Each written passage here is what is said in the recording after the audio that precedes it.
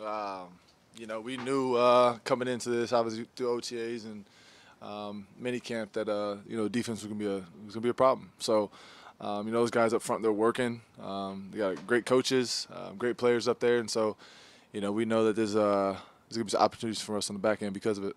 With a lot of new guys on the roster, how do you help get them up to speed? There are new guys on the roster, but it doesn't feel like that.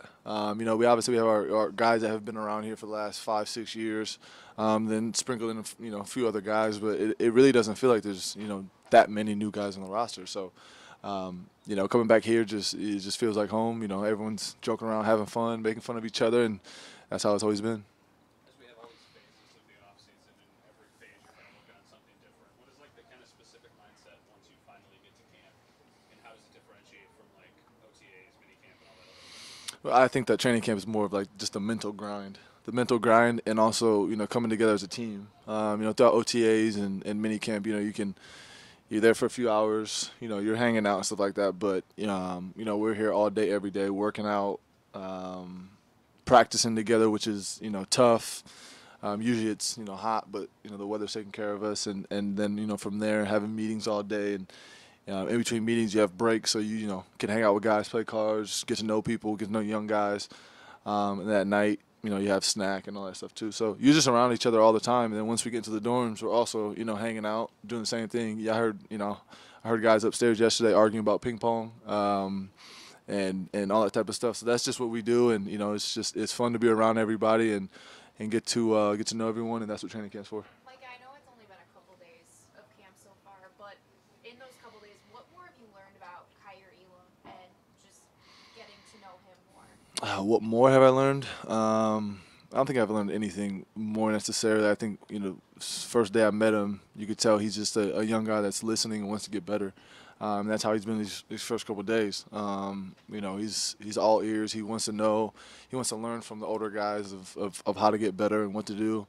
So I don't think I've learned anything new. It's just been that's just how he is. Whether it's meetings, he's sitting next to us. He's asking us questions on the field after each play. He's asking us questions. So I think as a young guy, asking the older guys, how they go about business, whether if it's after practice, getting some work in or extra film work, stuff like that. How do you develop that chemistry with him and maybe try to speed it up? Is it simply reps, or were there other things you could do? Because certainly you had such great continuity with you, Levi, Trey, Yeah. and Poe. Well, I think with Kay, he's been fortunate enough to be put in a position, to whether it's the coaches that we have in the secondary on defense, or even the players. He's able to step in right now with some guys that have been together for a long time, and so he hears what we're talking about. He hears how we see things in meetings, and so he can paint the picture himself, and just by asking the questions that he asks. So I think I can't speak for him, but I feel like if I'm a young guy in his position, I'd be real fortunate to step in that position. And we're not asking him to be, anything that he's not. Just go out there and play your ball. He's going to have mistakes. Every rookie does. My rookie year, I made a lot of mistakes, but as long as you learn from those mistakes, you'll be fine. Micah, this might be a better question for the coaches, but just being a leader in this secondary, how do you guys balance, maybe not putting too much on his plate right away and not putting too much pressure on him, but also there is a need for him to get up to speed quickly here? Um, Honestly, everybody has a sense of urgency. I feel like with him, obviously being a young guy, like you said, get up to speed quick. Myself playing at a high level, like I've been able to do. Same thing for Poe. Same thing for Travis, Taryn, everybody. So we all have our things that we have to work on. And I can honestly say, when I step on the football field with those guys, I don't feel like I have to be anything I'm not. Just play my ball because I know they're going to take care of their business. So, that's kind of like the thing that calms me down when I get out there. So I think that same thing for him. Like, just go out there and play your ball, and know the defense. As long as you know the defense is going to put you in a position to make plays, and from there you got to win your one-on-ones. So that's just what we're telling them. You play tens of thousands of you play tens of thousands of snaps with Jordan Poyer. What's it like when Jaquan's out there with It's obviously it's not 10,000 snaps, but Kwan's been here for a while. He's been in the meetings with us. He's talked ball with us plenty of times.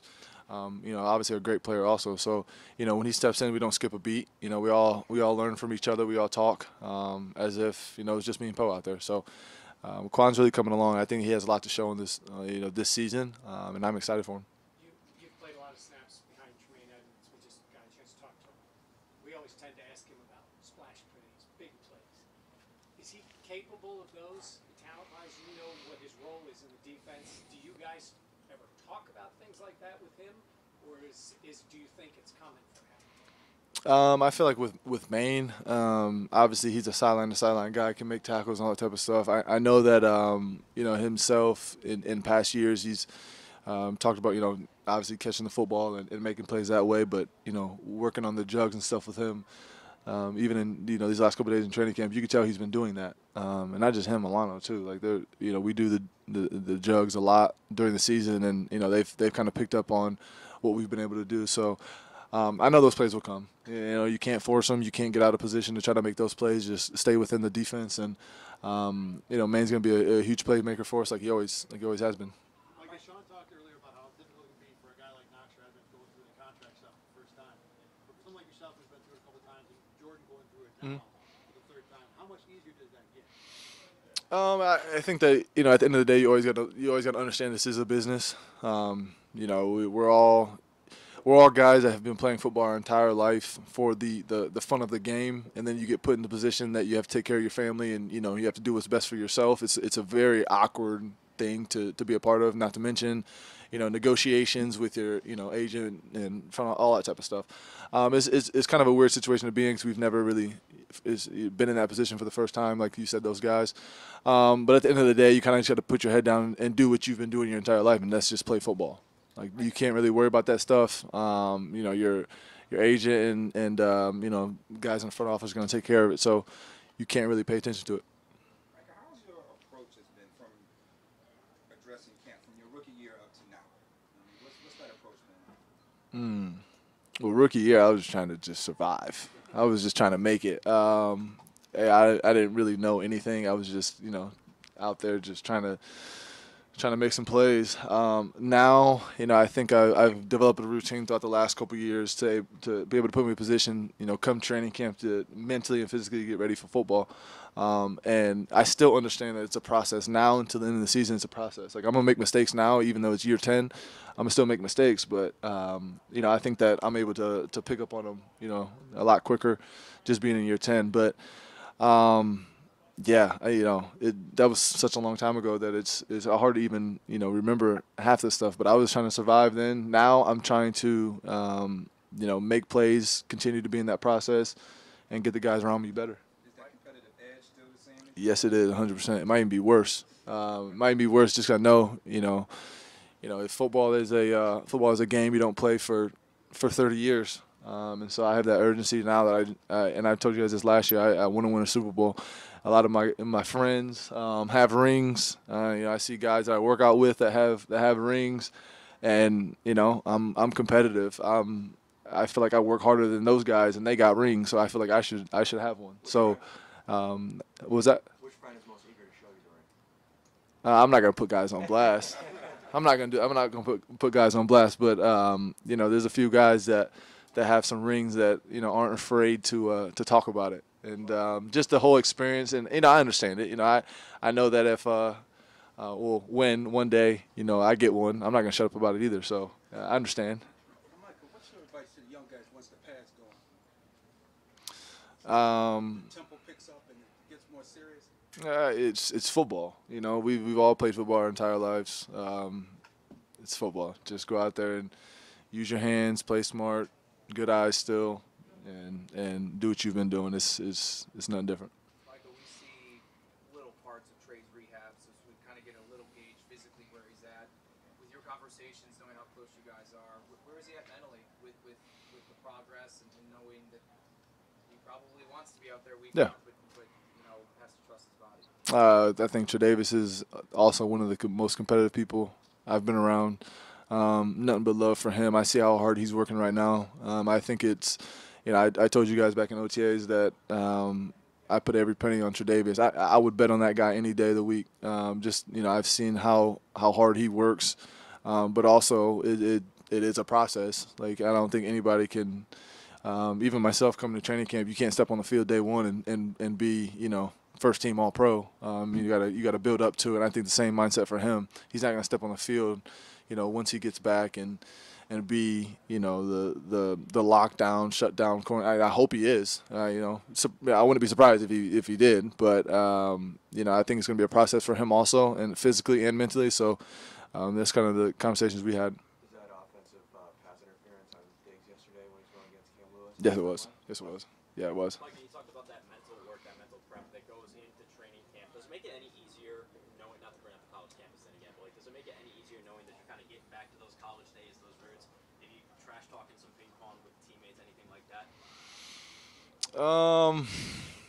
You're saying does it make camp easier? A little bit, yeah. Camp is, like I said, a mental grind every year. You can't really, you're not going to be able to prepare for it during the off season for camp. So I don't think it makes it any easier. At the end of the day, it's fun to come out here and compete. And as long as you're competing, whether if you're winning or losing, we're all learning, trying to get better. So I don't think it makes it any better. We talk a lot about Tyre, but obviously a guy you're familiar with, Dane Jackson, Sean McDermott, been highly complimentary of him. Kind of what have you seen from Dane? Always willing to work. Another guy that's in our secondary that just is just willing to work and willing to get better. He's asking questions every day also, and kind of a guy that doesn't get a lot of praise and all that. But I think as a person, as a player, definitely nobody better. I love Dane for what he's able to do for this football team, and he's going to continue to compete and go out there and be himself. We've learned that Tim Settle is a pretty fun, loud guy. Where does he fall on like the Isaiah McKenzie scale of loud and fun? Oh, that's a tough question. Lil Dirty is loud, but he's like precise with it. Like he knows when to say something to me to get me going. Tim's just always loud. So I think Tim wins the cake for being the loudest, but the most annoying, Lil Dirty for sure. Any Yeah. competition for most annoying, or does he win that? No, he's in the league of his own. Yeah, he's in the major leagues for sure. Yeah. What has it been like to watch Tremaine Edmonds mature? I mean, you've seen him since his rookie season. Yeah. What has it been like? Oh, I think Maine's always had an old soul, just in general. Like he got drafted at 19 or 20 or something like that. And honestly, he seems the same now. We were joking around yesterday during a walkthrough, and I was saying how I asked OG how young he was. He said 23. I was like, oh my gosh, you're 23. That's insane. And he's like, Maine's 24, and I'm like, what? Like he's been in the league 5 years and he's 24. He's gonna hit year 10 at 29. Like that's wild. Like, but that's just Maine, and he has an old soul. He came in day one and kind of just quiet and all that. And obviously being the leader of the defense, the middle linebacker, he has to speak up and do that type of stuff. But Maine definitely seems older than what he is, and I think that's why he's gonna play a lot of years in this league and have a long career. You talked about that sense of urgency that guys have on this team already. For players who are coming back from last season, who know what you've been through, who have been through the highs and lows of last season and seasons past, how do you get the younger guys to feel that, the new players to feel that? Well, I think just the conversations we've had in meetings talking about, I think the tough losses always come up. And I say that because we talk about, whether if we're going over defense and we talk about a play that has, we focus in and we talk about that play with urgency, I guess. And, whether if it's like last play of the game and, we reference the Arizona play or, just other plays that have happened over the last 5-6 years since we've been here. I think the young guys understand how